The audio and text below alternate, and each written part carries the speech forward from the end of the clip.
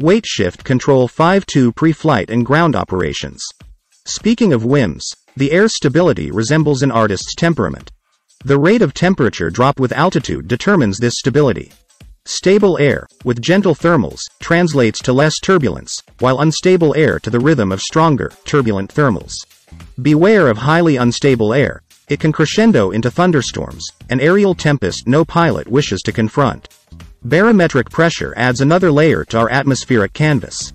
Low pressure signals dynamic, unsettled weather, while high pressure brings calm, optimal flying conditions. Automated weather systems like ASOS, AWSS, and AWOS act as backstage passes to real-time weather data. Now, let's shift our focus to the local stage: wind, moisture, stability, and pressure. Pre-flight, pilots become investigative reporters, researching and documenting local conditions. High winds, moist instability, and low barometric pressure are red flags for flying. Conversely, light winds, dry stability, and high pressure are green lights. Don't forget the national airspace. Check for temporary flight restrictions, TFRs, to avoid airspace surprises. Clouds, those visual narrators, offer crucial cues. Understanding diverse cloud formations and adhering to cloud clearance requirements in each airspace class is paramount. Mechanical turbulence is akin to a concealed orchestra. Objects create turbulence on their lee side, amplified by the wind. This turbulence can reach up to 10 times the height of the object. It's a symphony where the stronger the wind, the more pronounced the turbulence. In this symphony of flight, regulations and manufacturer recommendations act as the score, but every pilot must compose their personal minimums. Wind limitations, time of day, and temperature dew point spreads become the notes of experience, evolving as a pilot gains mastery. Before each flight, meticulous consideration must be given to weight and loading. Straying beyond the maximum gross weight, as outlined in the pilot's operating handbook, PO, is a non-negotiable. While the balance of pilot, passenger, fuel, and baggage is typically straightforward, certain makes, models might introduce balance limitations, necessitating a detailed review of the PO. The fore and aft carriage attachment to the wing hangpoint must adhere to the specified limits for weight and loading, meticulously outlined in the PO. Always adhere to the PO performance limitations. For optimal protection, it's advisable to house the weight shift control aircraft in an enclosed hangar. However, trailers can serve as viable alternatives for transporting, storing, and retrieving the weight shift control carriage. If the trailer proves spacious enough, the wing can snugly fit inside. Otherwise, it must be secured on top of a trailer, truck, or recreational vehicle. Enclosed trailers are the preferred choice, shielding the carriage from external elements like dust, rain, mud, road debris, and inquisitive passers-by.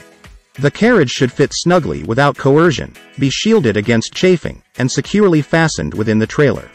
Use hard points on the carriage frame for securement, tying each wheel to prevent fore and aft movement during transport. Guides on the side of the wheels and wheel chocks further contribute to securing the carriage. Critical attention is required when transporting the wing to prevent wear and tear. Ample padding and 3 support points for the wing are essential during transport. Each support point should distribute equal pressure to avoid concentrated stress on any single point. The wing should be appropriately tied down at each attachment point, using wide straps for even pressure distribution. Upon completion of loading, a short test drive followed by a stop is advisable to check for rubbing or chafing of components. Prior to embarking on the road, inspect the trailer tires, ensuring proper inflation and adequate tread.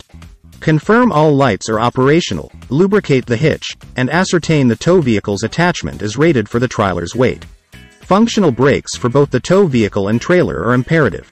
Caution should be exercised during unloading, preferably with 2 individuals due to the considerable weight of the wing. It may need to roll down an incline from the trailer to the ground.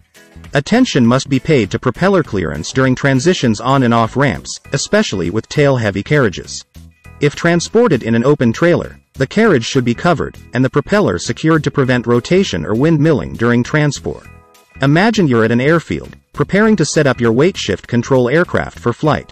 The first step is to find a suitable area, preferably sheltered from the wind. A grassy or paved spot works well, and if you're lucky, an enclosed hangar is ideal. Now, picture unzipping the wing bag with the zipper facing up, paying close attention to specific pads, their locations, and how they attach around the control frame corners. Assembling the triangular control frame without attaching wires to the nose is the next step. After that, carefully rotate the wing onto its control frame and place the front wires near the control bar. Remove the cover bag, roll it up and release the tie straps holding the leading edges together.